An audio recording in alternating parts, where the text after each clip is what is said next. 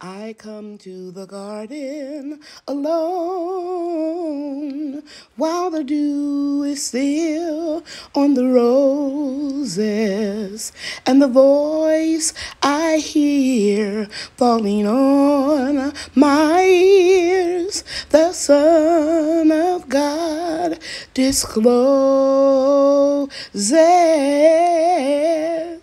and he walks with me and he talks with me and he tells me I am his own, and the joy we share as we tarry there, none other has ever known. Hey everybody, Lady Cheryl here, and I want to welcome you to my YouTube channel.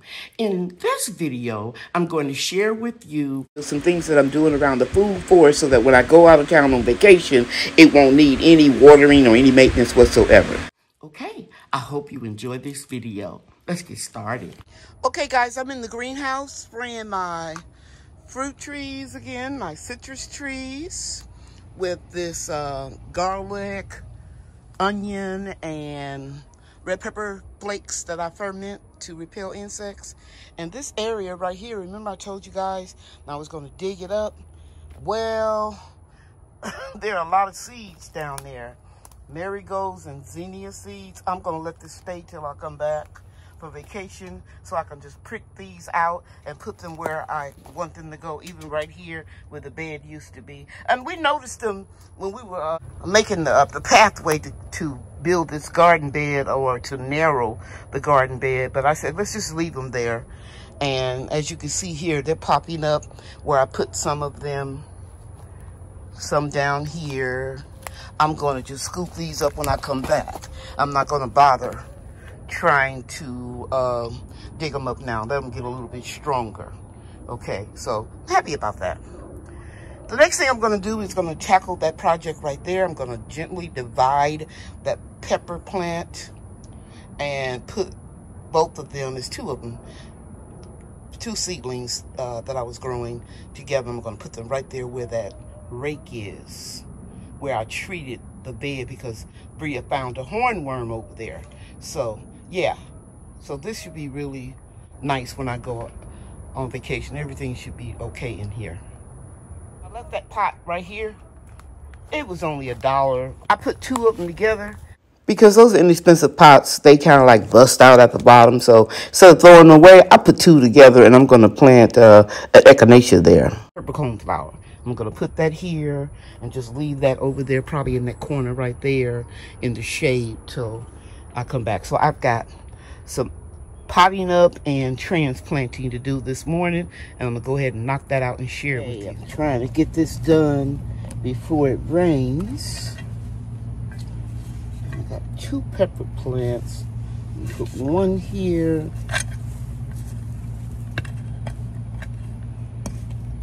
Filling a root. Yep. Let's get that out of the way. I'll put it right here for now.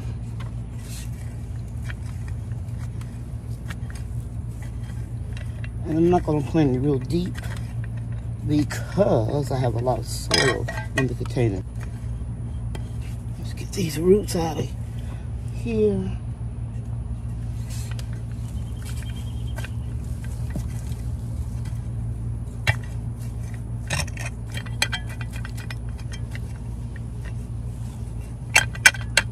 Yeah. Oh, okay, some metal in here. Oh, a rock. Okay, I'll just put it right there. Now, try to mash on here and get this loosened up. It's a lot of good soil. Okay, it's trying to come out now.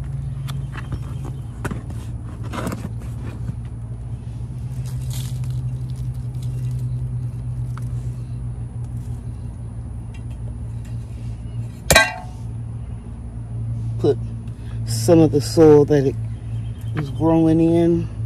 That's what it's accustomed to. I don't want to go too deep.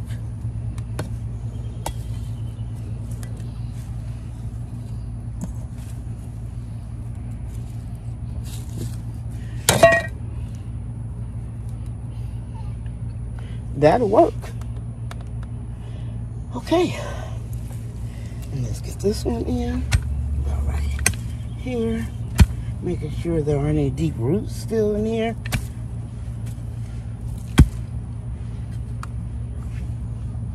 Get some of the soil that it was accustomed to.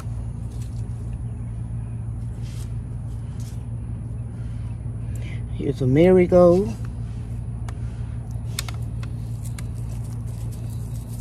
I'm gonna sprinkle some of these things around. I could put them where I want later.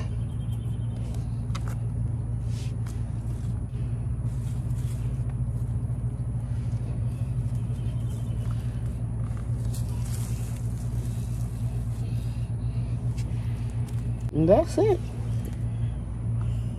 Ladies and gentlemen, boys and girls, 2 pepper plants.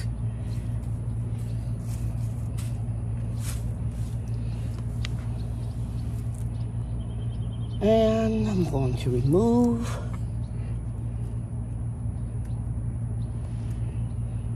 some leaves.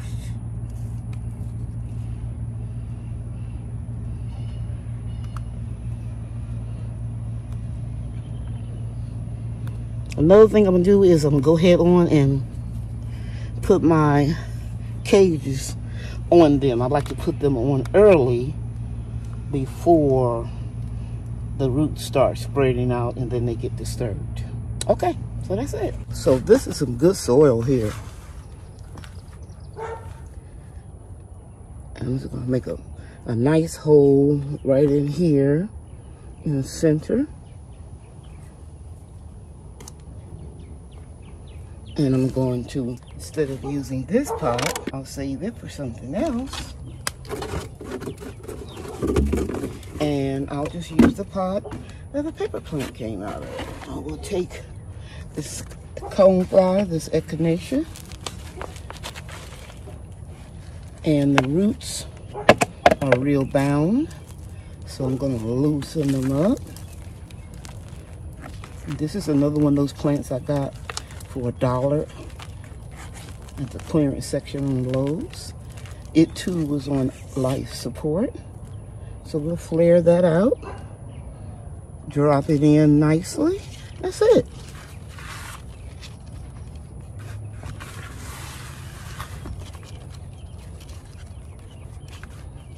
It's getting ready to rain, I hope. If not, I will come out here and water it. Ladies and gentlemen, that's a wrap. Nice. Nice. And nice.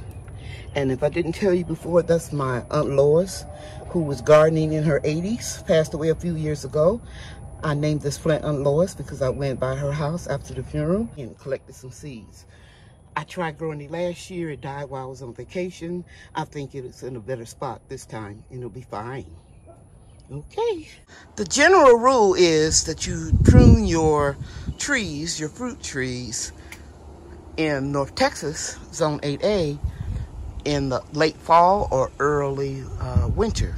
But I can't do that sometimes. And when you're gardening in small spaces, and even though I purchased dwarf trees, you can see this is really overhanging in the walkway and on the walkway over here. So I do what I have to do. And I follow the guide of the how to grow a little fruit tree in your backyard, and I'll insert that book right here. And I prune when I need to prune. I was waiting until the sun was coming out, and it's out now. It's still a little overcast, and I try not to prune, you know, when it's raining, so it can the wound can heal up. But I don't really worry about little branches like these that have green wood. I concern myself with the branches that have hardwood. So I can't keep doing limbo every time I go up under here, and nor can I do it on this side. I'm just waiting for that apricot to get right. And there's a peach over there. But anyway, I'm getting sidetracked from the beauty. I'm getting ready to take some of these branches off, and you want to sanitize your pruners between cutting off of different trees, and of course every time you see any damage. These trees are not damaged, so I'm going to go ahead and prune the branches off, and I'll be back. Okay, so now you can see I can get through the pathway down here, and this is what I removed. I noticed some ants, and that's an indication of maybe aphids on this tree, and I didn't see any ladybugs, so I'm going to spray this tree the first chance that I get when temperatures are below 85 degrees. I'm going to spray it with neem oil, water, and dish soap. But these trees are growing beautifully. Now I'm going to sanitize my pruners with alcohol, and I'm moving over to these dwarf trees because I got to get some of this out of the way. And I only got one peach on that tree. It's not going to produce until next year, and I know these leaves are going to all fall down in the fall of the year, early winter, but I'm going to take them out now because I'm tired of bumping into them when I'm going down the pathway. Now, this is something that I want to share with you.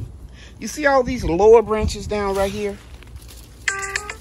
I'm going to be cutting them down. I'll be trimming them in the winter. Right now, I'm going to leave them here to shade plants. Okay, so I'm going to step back. And these trees, 3 of them, actually, it's another bed right behind it with 2 cherry trees. But as long as they're out the pathway, I'm going to go ahead on and let them grow tall, let the squirrels and birds get the fruit at the top, and we'll get the fruit from 6 feet on down. Sometimes I tell myself I'm going to top them down a little shorter. I don't know. Maybe I will. But right now, in order to do that, I have to get on a ladder. I'm not going to do that while no one's here. All these bricks around this bed, they will be used on the greenhouse to keep the plastic in place. Okay. Just a little side note, all of the hardwood will be put in my wood chipper to use as mulch. Nothing goes to waste. Softwood can be used in the compost. Okay guys, it's raining a little bit, just drizzling, but I want to give you an overview of how I protected all of the raised garden beds. If you look right here, you'll see that I put 90% shade. In some areas, I've double clipped them because, you know, when it gets real windy, they can come off. And show you how the beds are looking up under the shade cloth. Looking real good. I got a lot of okra. Got something biting, nibbling up for this one right here. I'll spray again the repellent before I leave. And even over here, I have 50% shade cloth. If you guys remember, just a few days ago, I showed you this with the zinnia seeds and how I cut all of the rainbow Swiss chard down. I'm gonna lift this up so you can see. It grows very well. I can grow this all year long. And the seeds that I put over here in those little pots, you can see they are up, looking good. And yeah, I'm very happy. Okay, so now I'm gonna show you another bed over here. And this one just has strawberries in it.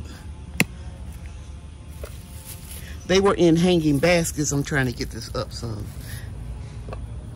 They were in hanging baskets.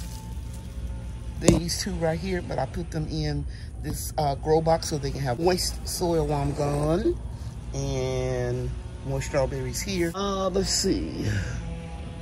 There's a bed of grow boxes right here up under 90% shade cloth. And these are all strawberries. See if I can get it up. You can see 3 boxes of strawberries that were burning up, but I'll get a second crop of strawberries early fall. Okay, and let me see what I'm missing. Oh, the other bed on the other side of that magnolia tree. I'll be right back. I'll take you over there. So I have 3 grow boxes here with 90% shade. And I'll lift it up so you can see. These 2 boxes I will put beans in. Then here are my little Swiss chard seedlings that I've been germinated and growing under here. I was going to move this Miho Satsuma, try to get it on a dolly. It's entirely too heavy, and so is this pepper plant. There are 3 pepper plants in here. One I just broke off. Hopefully it'll come back, and you can see the sweet peppers down here. And here is the 3rd plant. It's a cayenne pepper, and it has a lot of peppers on them. And this is what I use. Of course, you know, to season food, but I also make pepper flakes out of it as well.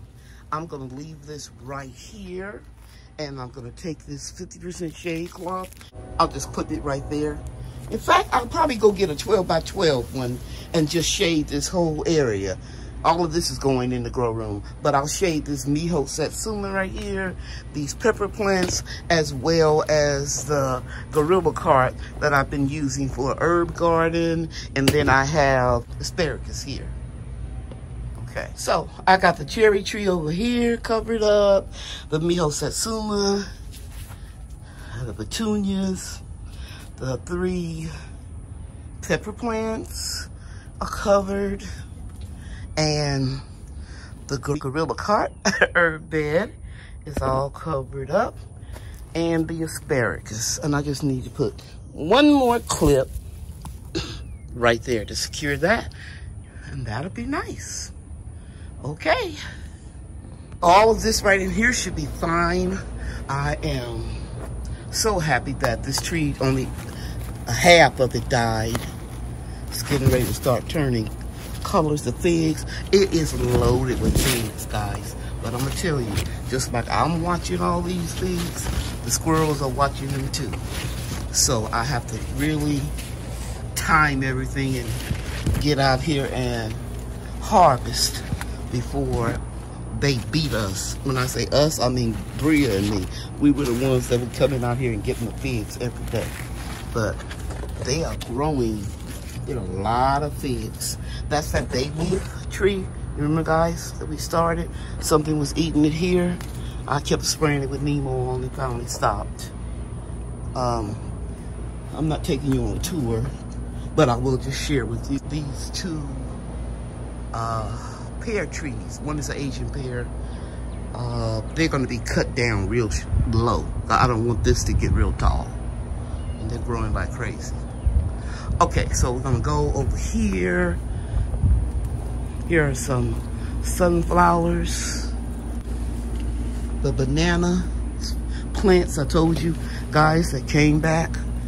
I mean, they are growing like crazy now. I water these plants every day unless it rains. You can see all the raindrops that it rained very well. But they are taking over, they being the banana plants, are taking over the prayer garden, so I may have to move it. Yeah, but you can see yellowing here because I've been watering it so much. But they are growing. And I'm just so thankful and grateful to God that these banana plants came back. And some of the pups are real close together. I don't know if I can call them pups now because they're growing so tall, but I will be separating them. Okay, so I have some plants behind the banana plants, and everything is being shaded over here by the mulberry tree. And remember when I cut it down to 6 feet tall? Look at it now. The more you prune it, the more it will grow, and the more mulberries you get. I'll get another harvest.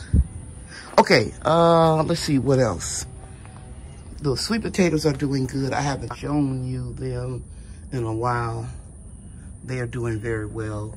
And they're being shaded by everything that's behind me, the banana plants and the mulberry tree. So they should be fine. They can take a lot of sun anyway. Now let's get to the greenhouse. I'm walking through here. And you can see everything is doing fine. When I leave, I'm going to let all of the shade cloth over in here completely down so everything won't dry out. But I am hoping that this walkway will dry out. And if it's not dried out by the time I come back, I'm going to put straw all down here so that won't fall. And over here, I don't know why I'm talking so low. That was what I transplanted yesterday. The echinacea, my unlois plants, the 2 pepper plants, and then I have a few okra plants, but the rest of these plants all down this lane are peppers.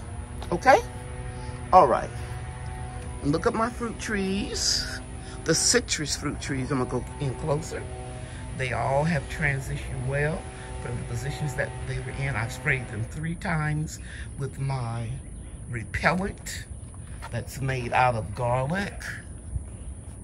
See it here, onion, and red pepper flakes. And if it doesn't rain before I go, I'll spray them again. Okay, so that's it. That's in a nutshell is how I protected my food forest for vacation. And we are blessed this year that the forecast is temperatures will not be over 95 degrees while I'm away, and everything that doesn't have the safety of having moisture in the ground, like the fruit trees and bushes and vines to draw water deep from the ground, all the everything else is in covered with shade. So I think everything will be fine. I appreciate you watching this video, and I hope you all have a blessed week, and I'll see you soon. Please join me tomorrow, that's Monday, July 12th, for my weekly Monday night live chat at 7 p.m. Central Time. Now, the following week, I'll still be on vacation, so I won't have the live chat on Monday, July 19th. Take care, everybody. You know I love you, and God loves you too.